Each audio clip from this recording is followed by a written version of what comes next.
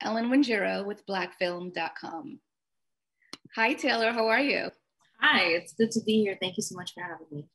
So I really appreciated what your character represented in Thunder Force. You were this young, brilliant Black girl who's not a nerd. She's smart, and there's a difference. And I love that. I love that saying. That needs to be on a T-shirt somewhere.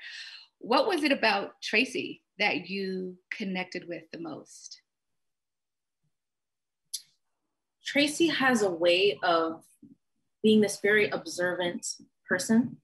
I think she's very meticulous. She's very picky about things that she likes, how she dresses, just how she is. But she knows who she is. With all that said, she's exactly who she is, which is why she has the confidence to say, I'm not a nerd, I'm smart. You know, there is a difference because she does not like to be questioned about her personality. And I find that in myself as well. You know, these people want to put you in a box all the time. Mm-hmm. And she just reminds you, there's no box around me. This is who I am, and this is how it is. And I like that.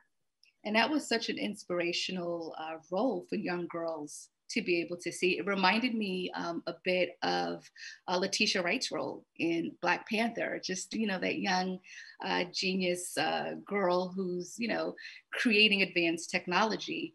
What was the most memorable thing about this film for you? Most memorable actually was some advice that I received from Miss Octavia. We had this emotional scene where I had to, you know, we were crying, and I think it was just both a long day for the both of us. And also we had a very funny scene right beforehand.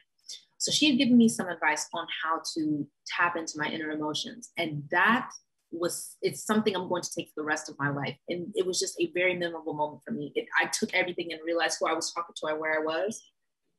It's a staple moment. Tapping into your inner emotion. Yeah, I can definitely subscribe to that. And that came across in your character. It felt very relatable. It felt authentic. So would you agree that that advice was applied wholeheartedly into your role? It was. Yeah. It was. And that helped with our chemistry in general. Just it really helps to remind yourself that you're not acting, you're not performing something, you're just showing a part of yourself in a different form. That's how I like to see it. You said it beautifully. And I think that's what helps the audience connect with actors and the roles that they play. So you did a good job with that. And thank you for taking the time to do this interview with blackfilm.com. Oh, thank you so much. Have a good day.